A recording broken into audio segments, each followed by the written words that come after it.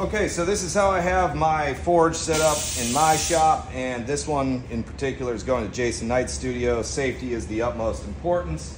We have an on-off switch that's wired into the fan, and then also a normally closed solenoid that's plumbed in line with the propane system, and that is also tied into the fan. So if something were to go wrong, the power were to go out, the entire system shuts itself down. The flow of propane stops. And then the cool part about just firing the forge, as long as you got your propane tank on and your ball valve open, fire your torch and hit the on button.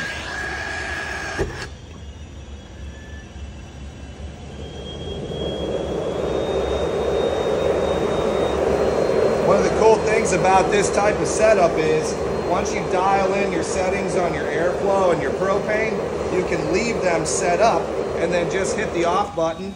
Everything shuts off,